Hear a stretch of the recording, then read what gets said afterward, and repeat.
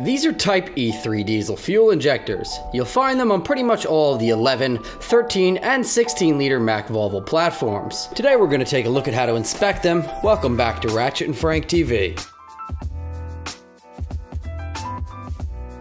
Right off the bat, I want to point out that we pulled stainless steel cups out of our head. This isn't always the case. More often than not, especially on older engines, you're going to find brass or copper cups, which are non-conicals or flathead injector cups. People refer to them as brass cups, copper cups, flathead cups, whatever you want. Just know that they are not conical cups and they're not stainless cups. They get removed entirely different too. You'll actually thread the tip and then pull the entire cup out with the threads you made with a special tool. These are the newer style cups, the stainless steel ones that get used with conical injectors. Conical injectors get their name from the appearance of their spring section.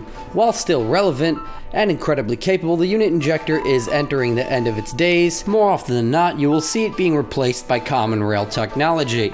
Take a look at the tapered section on the tip of this injector. You can see a thin silver band. Notice how the silver band completely contains all of the carbon deposits on the tip of the injector.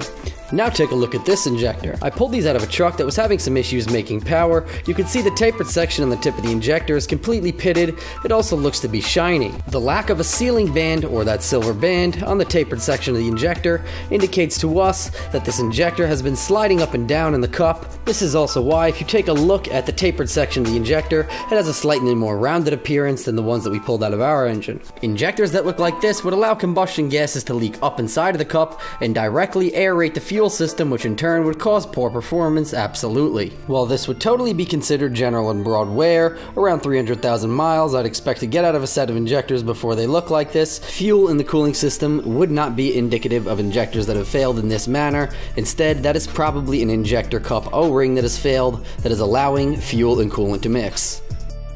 Now when we jump back over to the injectors we pulled out of our engine, you can see that these have a much more distinctive ring between that combustion gas area and the non-contact area on the injector.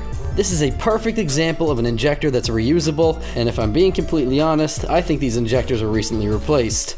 A few rules of thumb if you're planning on doing your own injectors: we do not mix conical and non-conical injectors. If you've determined an injector is reusable, you can totally replace it with the same cup it came out of inside of the same bore. It is perfectly acceptable to do so. However, with that being said, I would always advise to replace your injectors in sets of 6, and if you are planning on reusing the injector, totally change the cup.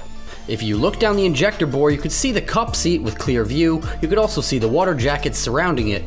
Towards the top of the bore, you could see a thin channel that runs parallel with the valve train. This is the internal fuel rail that provides the injector with fuel during the filling phase. The upper plug is meant to provide access should you want to test the mechanical pressure of the internal fuel rail. The lower port is the core plug for the cooling jackets.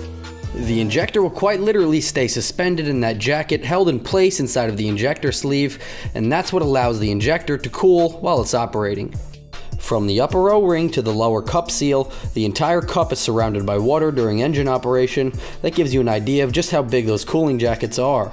If you take a look at the injector, you can see there's a lower groove there that looks like it's missing an O-ring. That's because it is, and you'll only ever find something there on an MP10, and in that case you'll find a V-ring there.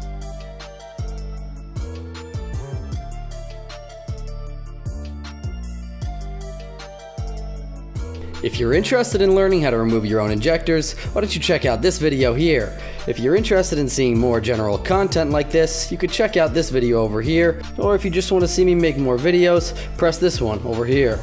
I have an actual ton of footage that I'm going to be delivering to you guys over the next couple weeks. Thank you so much for watching.